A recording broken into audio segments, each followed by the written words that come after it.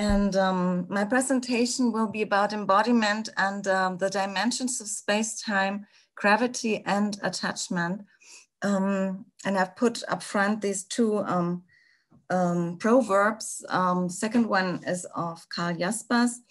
The transformation of will into bodily movement is the only place in the world where the magical becomes real. Let's start with Merleau-Ponty. It's always good to start with him because he was saying that what light is for seeing, body movement is for feeling. So he gave body movement a very special place. And he also said that the living body is the place where man is anchored in the world. And thus it's the starting point of our coordinate system. So today I'm going to talk about the dimensions of space from that starting point of our coordinate system, our body, the dimension of time, the dimension of gravity, and the dimension of the other, or the relational dimension. Let's start with space. So the idea behind a research field that's called spatial bias. It's coming from social psychology, and it's preoccupied with dimensional movement and the related meaning. The idea is actually also to be found in philosophy with Ernst Cassirer, who wrote in The Psychology of Symbolic Forms in 1925. Only because we are body, we have space. And the main spatial directions, front, back, up, down, left, right, in visual as well as in haptic space, are concordantly inequivalent. And he means inequivalent in meaning. So each spatial direction has their meaning, their corresponding meaning dimension. He also says the main directions are not interchangeable, because each of these directions is coupled to specific organ sensations. Each of these has a specific feeling value tied to it. So this is beginning of last century. And now in contemporary research, for example, Barbara Tversky's research at the University of Stanford in the United States, she's also finding that the body is actually the point that lays the ground for the spatial directions, and then the spatial directions and space is actually the ground for us to form our concepts and express them in language. So this is a summary slide of all the different empirical results that have been found in this spatial bias area of research about movement directions and meaning, which also, of course, lays the ground for metaphorical movement. So it's also very much tied to movement metaphors and the theory of Lakoff and Johnson. So the body has been found, and movement directions have been found in empirical research for the up direction, that it's connected to power and success. These experiments have been done with Stroop tasks mainly. So they are often laboratory experiments, but there are also a couple of field experiments that I will point out. So the dimension of moving upwards is connected to power and success. Moving downward is connected to subordination and defeat, but also to sadness and helplessness. So the feeling, the emotional dimension. Whereas moving upward is connected to the happy feelings and the good feelings. So also an evaluation dimension where the good is more up and the bad is more down. So this is about this first axis, the vertical axis, which is actually the second axis. We'll come to that. And then we have the sagittal movement axis. So we can move to the front and we can move to the back. And this moving to the front is related to the future. And moving to the back is more or less related to the past. And this is very interesting because we have research that shows that this is not universally the same. So it's interculturally different. There are cultures that actually live with the past in front of them and the future in their back. we have a beautiful research by Rafa Nunez.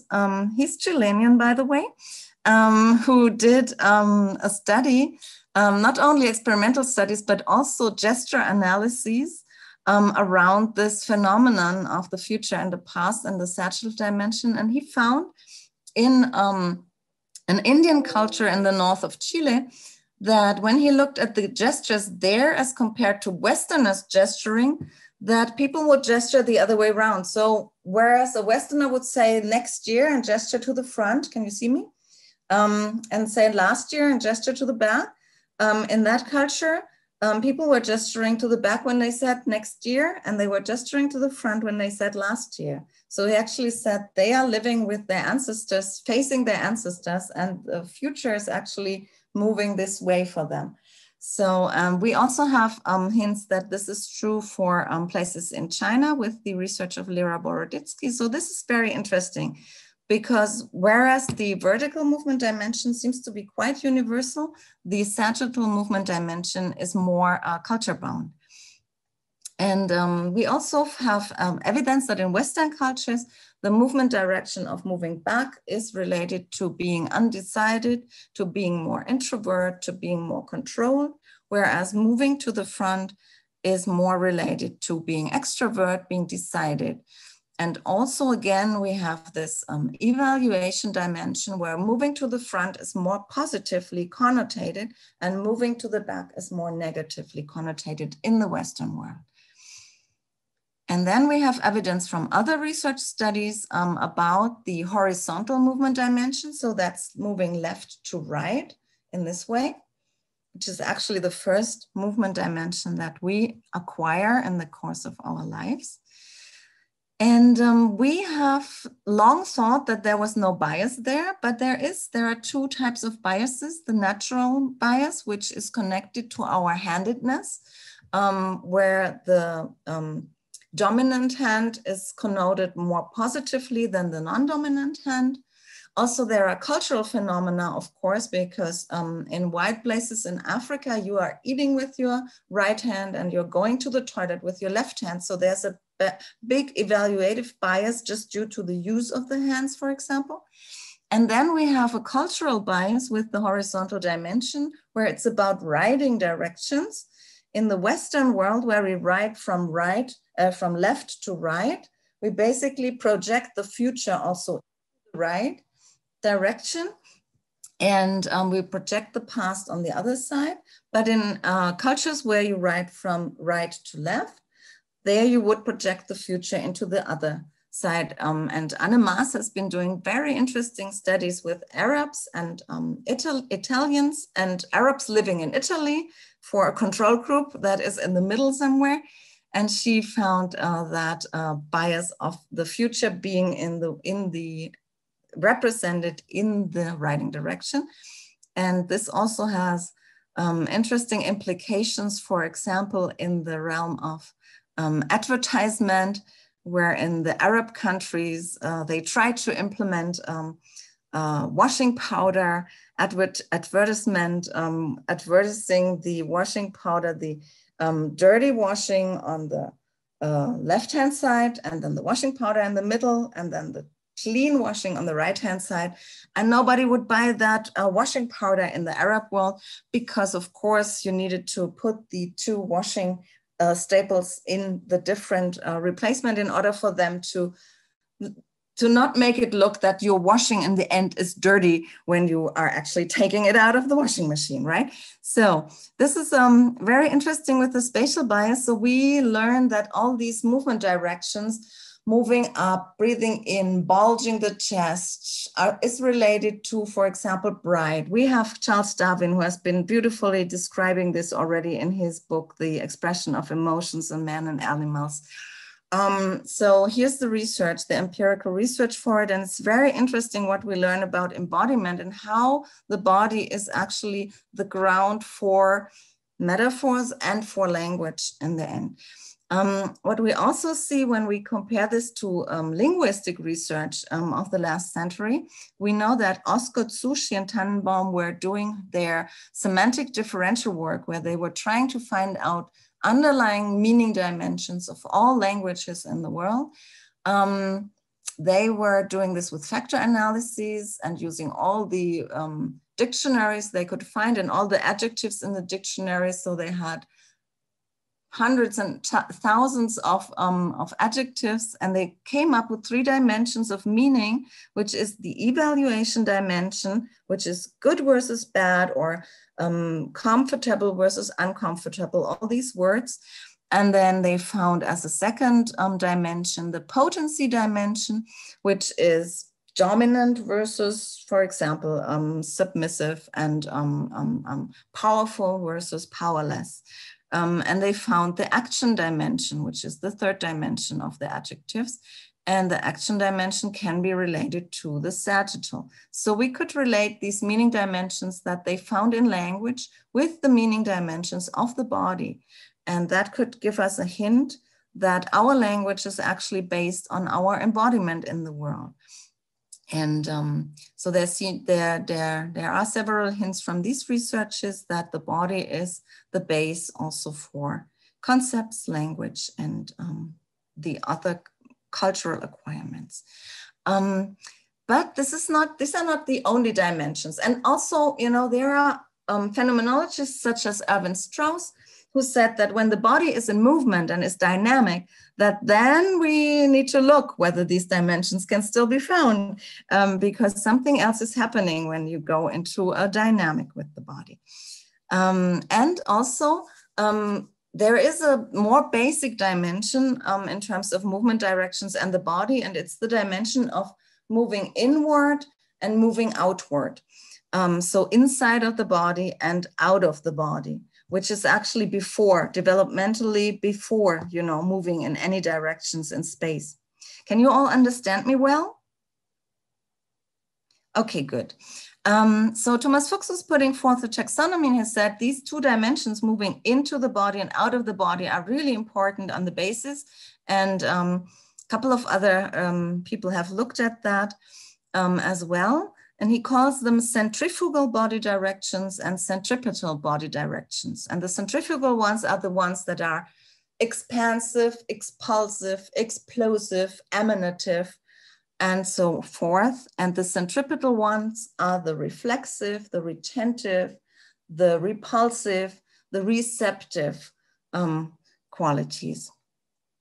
So, and it's gonna be really interesting to look at, you know, I mean, let me go back. A couple of people are doing very interesting research with language and words that go or move from the inside of your, of this part of your body to the outside, or the other way around, because there are vowels that are more up front and there are vowels that are more back there. Very interesting. Sasha Topolinsky, if you want to check that out. And also, I have your name here, Maria Isabel, because you had the idea to use the inside and out of the body with eating disorder and looking at eating disorder in a different way with a phenomenological theory in the background. And I think that's a very, very good idea because it could be a really useful theory in order to get further with helping the eating disorder patients. All right. So let's look at time. Time is the next dimension I wanted to talk about. So time. So this is just another slide to point out that Thomas Fuchs has been looking at the psychopathology of time. And I think, and I hope that he's going to talk about this in his presentation in just a few moments. But let me talk a little bit more about coming from maybe what Maxine Sheets-Johnson is telling us in her 1999 book, that our world of experiences does not consist of object, but of dynamics and changes. So all the time we're experiencing these qualities in our surroundings. And they are, of course, closely related to time. And she says, movement is indeed the mother of all cognition. That's her quoting Husserl. It forms the I that moves before the I that moves forms movement. So it's a very early thing. And there's all these dynamics that also Daniel Stern has been talking in his vitality dynamics that he's been putting forth. So there, you could say that there's intrasubjective time, So within our own bodies, there are rhythms and rhythm synchronization within our own bodies. You could also call that a certain self-synchrony. So when I talk, I also gesture with my talk and I make the pauses at the moment, or I finish, or I'm pausing with my talk and my gesturing goes on in order to indicate some other word that might come up. So there's a certain self-synchrony and rhythms that we use within our body. And then there's also intersubjective time. So there's a certain coordination with other bodies in interpersonal rhythms, synchronization, interactional synchrony, and so forth.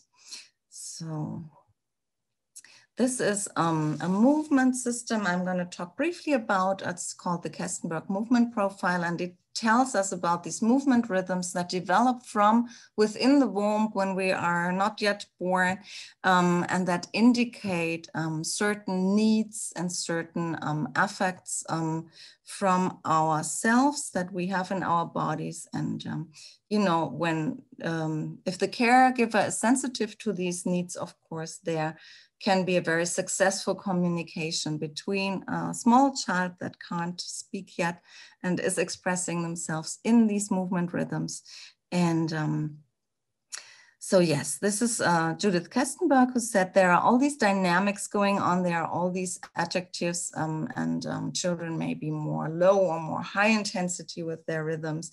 They may be more gradual or more abrupt with their rhythms. And Stern is actually echoing this in his 2012 book, where he talks about vitality affects, and he says, this is the timeline and this is the intensity of the movement, and we can actually write these movement qualities that we experience in this way with these graphs that Judith Kestenberg has already been talking about in the 50s of the last century. So this is really good. We know now that there's a way to also visualize and talk about these qualities that we may experience in, or that we all experience in these, particularly when we're not yet having language, but of course also ongoing when we have acquired language. So this is Judith Kestenberg, this is her system, and the rhythm system is only one of 9 actually profiles how we look at movement in the system. So there are other very interesting dimensions of how we look at movement in the system. I can't go into those, and don't make me go into those because I'm gonna talk forever. I can talk about this for hours. So just to let you know, the basic dimensions that she conceptualizes is the qualities of movement. The rhythms belong to the qualities of movement, and it's more in the interpersonal system. And then the movement shape, and the movement shape is on the other side of the system, on here on the right-hand side with 4 of the perspectives. And that's more about how we connect to our environment, to objects in the environment, but particularly also to people in the environment, of course. And that's starting from the breath with growing and shrinking towards other people or away from other people in our movements, with subtle movements, but also with more explicit movements. This is a rhythms curve of a newborn baby where you can keep, you know, in time. So you have a timeline, you make a timeline, you use your hand to write the tension flow changes in the body of the observed child. So you're using yourself basically like a seismograph would actually measure, you know, trembling earth.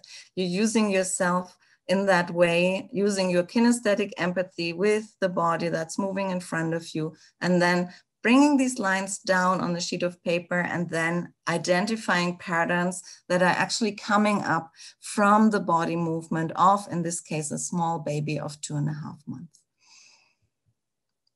Yeah, so these are the prototypical rhythms. And I just wanted to point out, I'm not going too much into them, but it's very interesting. So just the oral rhythms, for example, are used When you hug somebody, you might want to, you start with the oral rhythm maybe, and then when the hug is coming to an end, you might change it into the fighting phase of that rhythm, which is the biting rhythm, in order for the other person to let them know that you are actually wanting to separate from them. So that's just as an example of how rich these rhythms are and what they all tell us about our communication with others on the nonverbal area. There are songs that you can directly connect to these rhythms. For example, all the lullabies all over the world are in an oral rhythm so that they actually calm down the kids. They have this very sinus curve-like, very frequent pattern. And okay, and also in art, you can find these rhythms. For example, Van Gogh has a lot of twisting rhythm in his paintings, and that, of course, is also expressing needs. And we have been looking at the communicative power of these rhythms. So we have been doing experiments with communication in these rhythms with a handshake, within a handshake. So we had somebody who was trained to shake the hand, either in a rhythm that is smooth or that has sharp reversals. And then we found out that people would interpret these handshakes in totally different ways. And so they found smooth rhythms were found to indicate more positive affect, but also in terms of personality of the person, more agreeableness, more openness, and more extraversion. Whereas the sharp rhythms were related to more negative affect and also a higher perceived neuroticism in the person that was shaking the hand.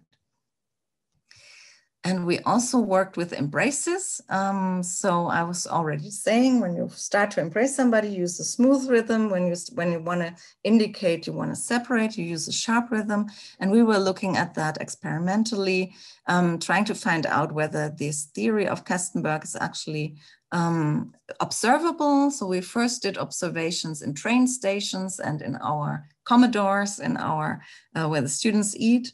Of people saying goodbye. And it was very interesting because already in these field observations, we found out that it was also a big gender questions around the hugs.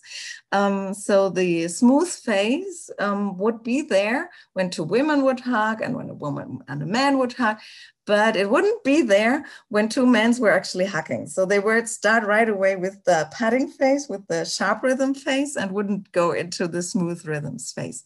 So that was interesting in and of itself, also really telling in terms of the homophobia that's still around in our society, pretty much. So yes, and the next dimension, I'm coming to the next dimension, that's gravity. Now, gravity is about I, myself, and me. And that's when the child moves into, first walking or first standing up and experiencing the gravity in the body. And that's where actually children move around the age of 2 into this place where they are contradicting you all the time, because it's the first place where they experience their own weight, their I, it's me, that's me.